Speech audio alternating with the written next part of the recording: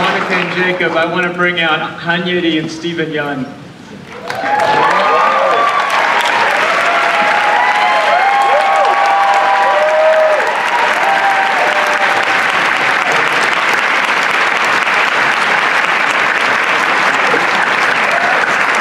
Playing Anne, I'd like to bring out Noel K. Cho.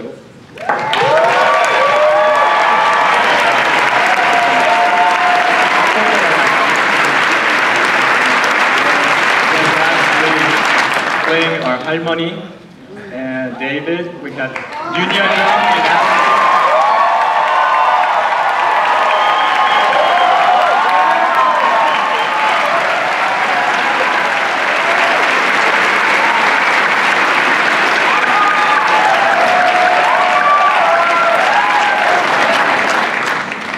Great. So before I open up to the audience for questions, I think we're going to have to start out with Noel and Alan. I'd like to hear from you two, just now that the film's played a couple times and you've been able to see audience react to the film, what's this experience been like for you two?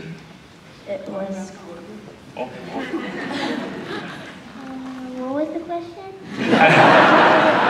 How's it been for you coming out here to show the film to audiences?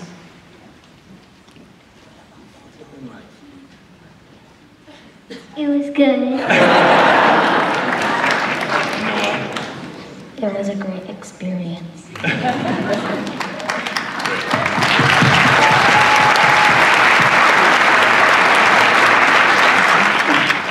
And Isaac, you mentioned at the beginning how this is a really personal story. Now that everyone's seen the film, can you kind of go in a little bit more detail about your connection to the story? Yeah, I guess in a lot of ways this is probably my most autobiographical film that I've done.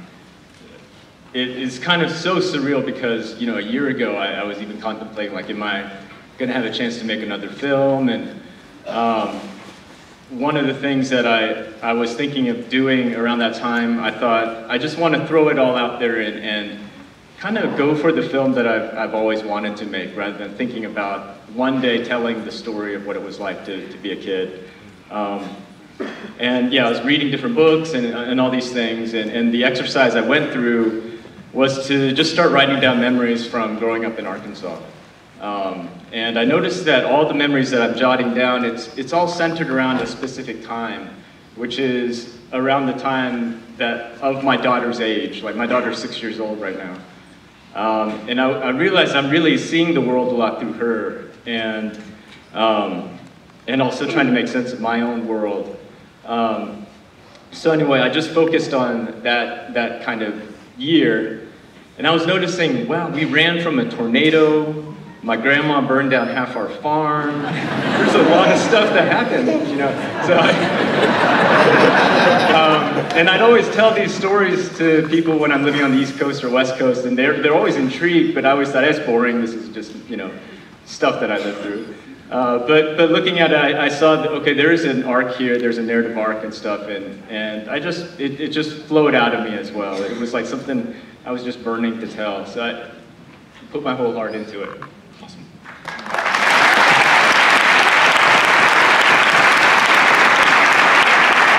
Let's open up to audience for questions. Do we have any questions? Okay, and I'm going to call on you. Do you guys want to step up? Oh, thank you. Okay, let's go to you.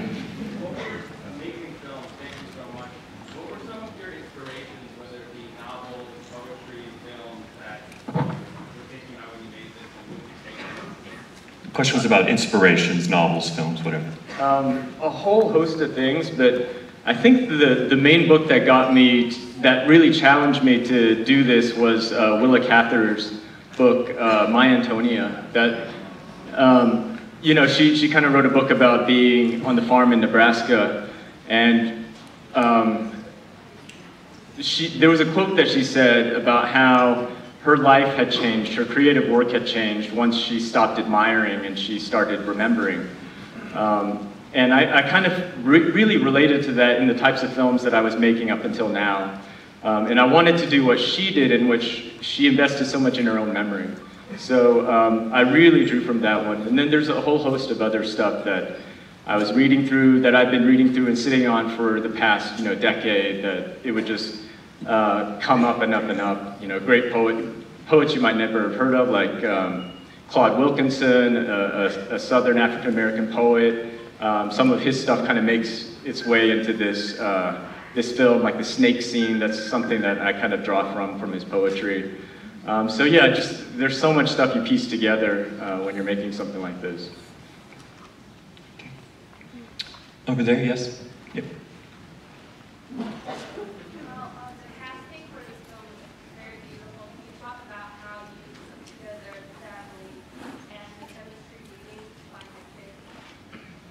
The question is about casting and chemistry readings.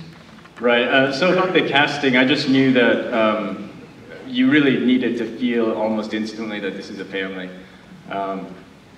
First of all, Steven was the first to come on board with this project, and we'd kind of known each other, and we shared an agent, and Steven really took it on. I wasn't sure if he would do it, and I was so blessed that he said yes. And once Steven was on board, I mean, that really propelled our production, and we were able to start looking for other roles. A producer friend of mine, Ina Lee, based in Korea, basically suggested to me, there's Yuh-jung and Han Ye-ri, and I was teaching in Korea at the time, and we met together. Of course, they're both very respected actors in Korea. And Yuh-jung, she's like legendary, you know. I was.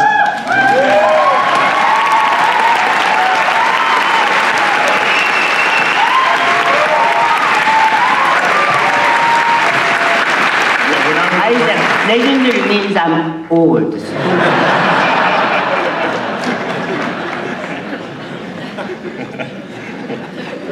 Yes. And then we had a casting agent, Julia Kim, who once we got to the US in May of 2019, we were scrambling and looking for these two. And it's just a miracle we found them. Julia Kim just cast a wide net across the country, and these two, when I'd see their tapes, I just keep wanting to watch them. So that was the big thing. And I knew that if I want to watch them, my wife, Valerie, she was like, I just want to, hey, turn on that Alan Kim kid, like she would say. And we would just laugh and laugh. So we were, you know, I knew that would happen with audiences as well. And once we put the pictures together, I had that in front of my laptop screen all the time. It was like my family photo, and I just knew this is my family, you know. And it was just beautiful how it came together. What about for anyone from the cast? Do you want to talk about, did you guys have to spend time together to kind of form the kind of chemistry and bond of a family? I think something that we all collectively talk about always when we're reminiscing of our time making this thing is just how kismet and beautiful the experience was, how you know, just in the same way that Isaac talks about this script pouring out of him, you know, when you read that script, it's so honest and truthful and deep and beautiful that you can't help but just form together through it. And I think it brought all the right people together. And I remember our dinners that we would have almost every day. I remember the first day that we sat down and pored over the script with the help of Stephanie Hong, who was so invaluable to the process. Just sitting down and pouring over and getting to know each other, it really was a communal bond, and we really felt such a deep connection. At least I did. I hope you guys did. But I also want to say, like, for me, like between Yeti and I, it was so magic. She's so incredible. And, yeah.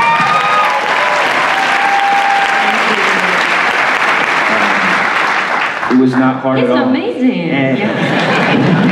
It wasn't hard at all to be a family, because I feel like we really just spent a month being a family, and that was really, really wonderful.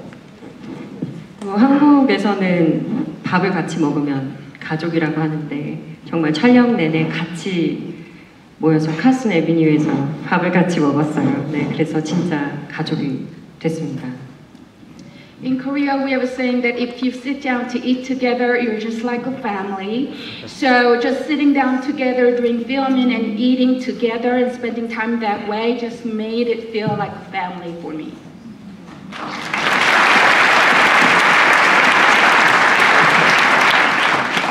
They're so serious, I'm not that serious. I'm in this business such a long time in Korea. But I didn't want to do it because I knew this is going to be independent movie. That means I'm going to be suffer with all the things. But came out, well, we lived together almost, trying to save the money. And so we ate together, so we became a family. And I correct his Korean, and he correct my English, but I could speak better than Sunja now, but I didn't have to speak English at all. So, well, that was very, very memorable to me as an old actress. I don't want to do the real hard work anymore. I'm getting bored. I just gave me the opportunity, so I'm grateful. And I'm very glad to see you guys and enjoyed our movie together. Thank you so much. We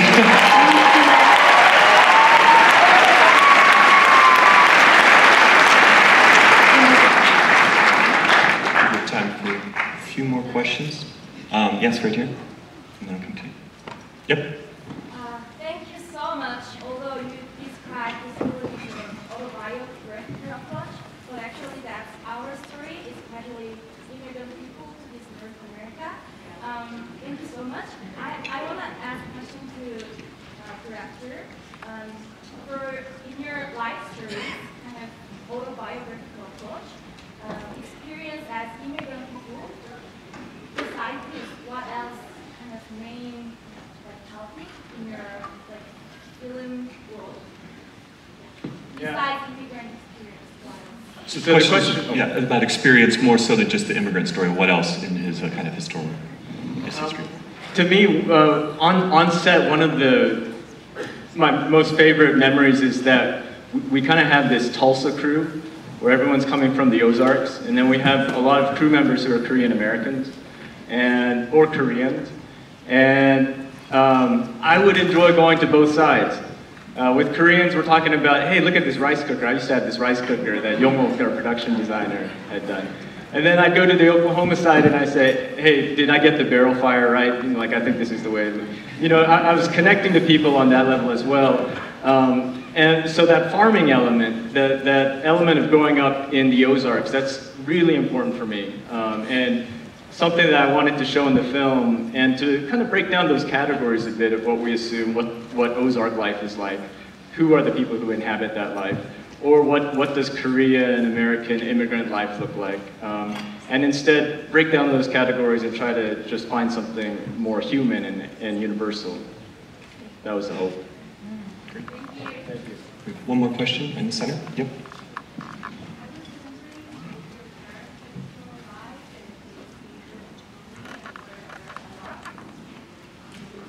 The question was about, did you hear it, Isaac? The question was about parents, if they're still alive and if they've seen the movie and their thoughts. Yeah, they're still alive. We had a wonderful premiere a couple nights ago in which my parents and our wonderful producer, Christina Oh, her parents came, Steven's parents came, Steven's in-laws came, and we all watched it together, we were hugging, and I don't know, there's something great about after the film ended, we were all kind of looking at each other like we see each other. I think that's the way you put it, Steven. That